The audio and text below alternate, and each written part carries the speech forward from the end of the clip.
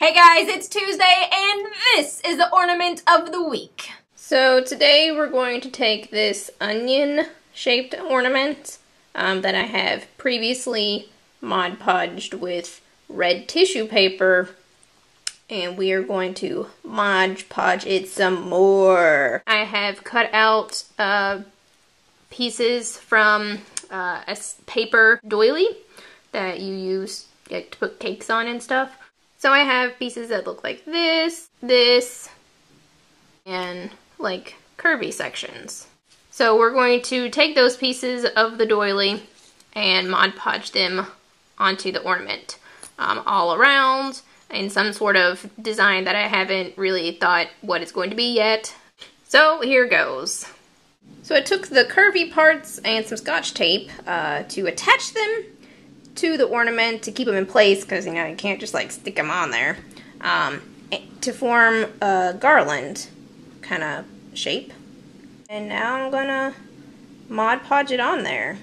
So now we have an ornament that has some squiggles that are been Mod Podged and are very wet and like don't want to stay down.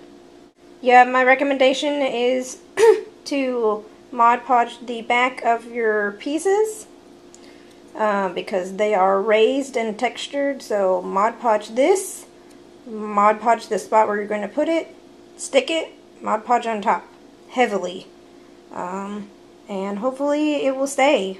I think I am going to put these little doodads here, maybe?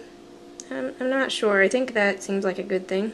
And maybe these like bigger ones right here. Stay tuned for the next part. So we had a slight change of plans. Instead of using these little guys, I cut out some of the points from the doily and glued the little sections around the top. So when it dries, you'll be able to see will kind of make sort of a star, five-pointed star sort of.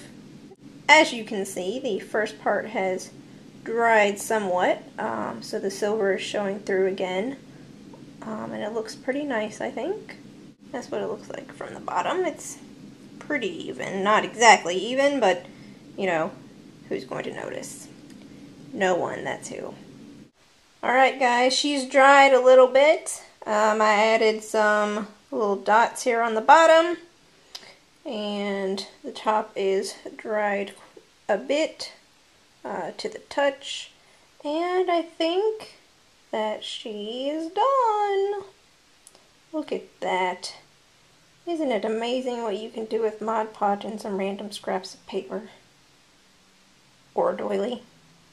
So we're going to do a non-Mod Podged ornament next week, just so you're prepared. I think I may have to do some bonus videos to get all these ornaments in before Christmas. I hope you all have enjoyed the craft tutorials. I really like doing them. It gives me something to do during the week, and it's something that I enjoy. So I may try to do different craft things once Christmas is over, because it's kind of what I do. I will see you guys next week. I hope everyone's doing well. I personally can't wait for this week to be over. It's one of those weeks. It's only Tuesday, and I can't wait for it to be over. I will see you guys next week with another ornament tutorial. Bye! I need not centered in the frame. Whoa! I'm spitting.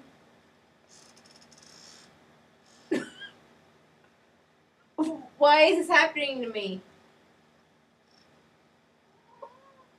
I don't know. Alright, here we go. Hey guys, it's Tuesday, and this is the ornament we're gonna make us spinning. Leon, why does your chair spin? Uncontrollably. That's unacceptable. Oh, that's unacceptable. Oh god, this is hilarious.